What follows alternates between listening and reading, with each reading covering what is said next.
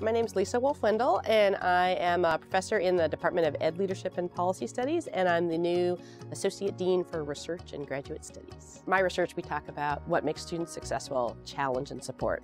So you provide a high bar for people to pass, and then you provide sufficient support to help them achieve that goal. You don't serve anyone if you lower the bar, and you don't serve anyone if you make the bar too high and don't provide support. So it's that combination of challenge and support that's going to help someone be successful. You know, our courses are designed by full-time tenure track faculty.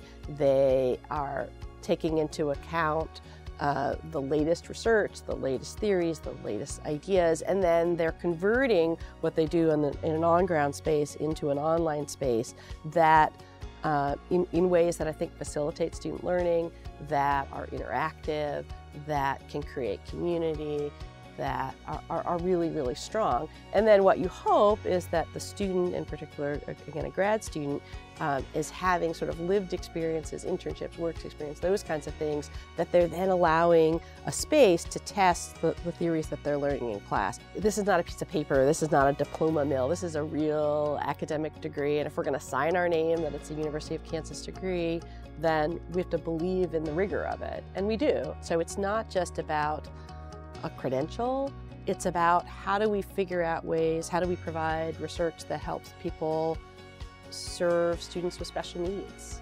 serve the diversity of students in K-12 schools, get people to go from high school into college, get people to graduate from college. I mean, those are the things that we want to help people do. And educate, I mean, that's what education is about making the world a better place. And so you want people who are committed to that and passionate about that.